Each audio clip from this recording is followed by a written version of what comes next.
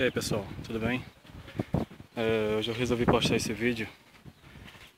Tem um programa chamado Sisteminha, desenvolvido pelo professor Luiz Guilherme da Embrapa, e eu resolvi aderir ao programa.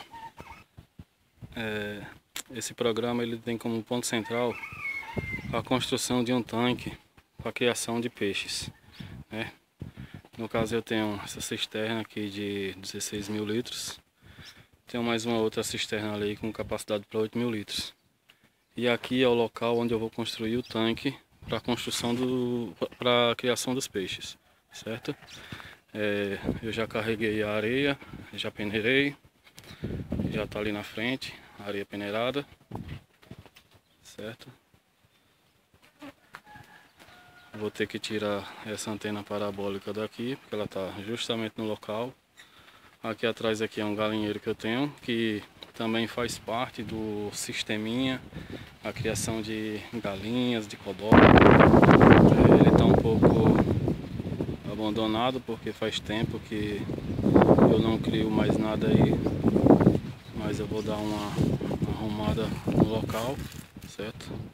Aqui é o meu galinheiro, tem 5 por 5 mais ou menos o tamanho dele. Esse aqui é o outro reservatório que eu tenho, capacidade de 8 mil litros d'água, certo? Ali um pequeno aqui que eu criava uns patos, uns gansos, e ali era o tanque deles tomar banho, então eu vou reativar tudo isso com a criação do peixe aqui no quintal. Eu já tenho as codornas, em nenhum outro local, eu já tenho uma boa quantidade de codorna.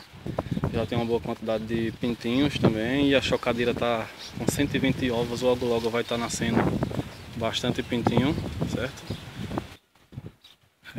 Com a implantação desse sistema, tem uma programação de plantio também de algumas culturas, e dentro das culturas eu quero estar inserindo o morango, né? A partir de um canteiro econômico e da irrigação por capilaridade.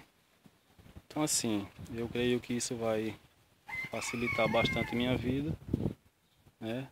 Aqui na roça, criação de aves, criação de pequenos animais, a criação do peixe. E vamos ver como é que vai ficar a construção desse tanque. O cimento já está comprado, esperar o material chegar para mim dar um início. Eu já tenho toda a ferragem comprada que eu vou utilizar, já está aqui. E após a construção das primeiras placas e do piso aqui do tanque, eu faço um novo vídeo para estar aí apresentando para vocês. Obrigado, espero que vocês curtem. Tem muitos vídeos aí sobre o sisteminha que vocês podem, quem não conhece ainda está se informando. E deixe o seu comentário, né? Se tiver uma opinião aí pra gente estar acrescentando ao sisteminha, pode deixar aí nos comentários, que toda ajuda é muito útil. Obrigado a todos e até o próximo vídeo.